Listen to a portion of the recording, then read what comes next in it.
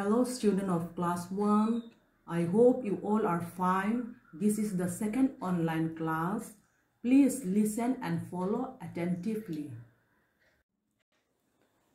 Today we are going to learn about the computer mouse. A mouse is a part of a computer. It has two buttons and a scroll wheel. It also has a long wire that is attached to the CPU box. In the same ways, we can use a mouse to point at icons on the computer screen and also helps to select and move icon on the screen. Using a computer mouse. How to use a computer mouse? We should place a mouse on a mousepad. The mousepad helps to move the mouse smoothly. It also keeps the mouse free from dust. While using the mouse, the button of a mouse should always point towards the computer. The mouse should not be turned sideways.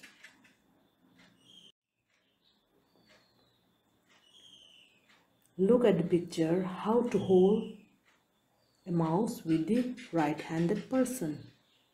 Holding a mouse with the right hand. Keep your index finger on the left mouse button and the middle finger on the right mouse button.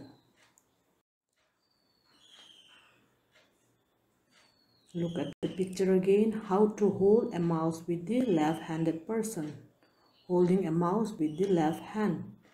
Keep your index finger on the right mouse buttons and middle finger on the left mouse button. Mouse action. Left click, double click, right click, scrolling. Let us learn about some of the actions that can do using mouse buttons and scroll wheel. Clicking. What is clicking? Pressing a button on a mouse is called clicking. Left click. What is left click? Left click is used to select an icon on the screen. Double click.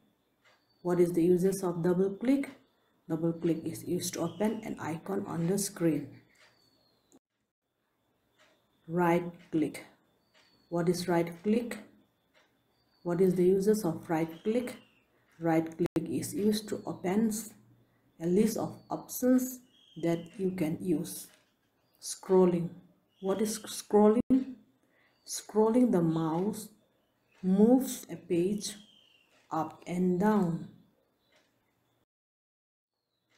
A mouse is also available in different designs. I hope you understand. Thank you.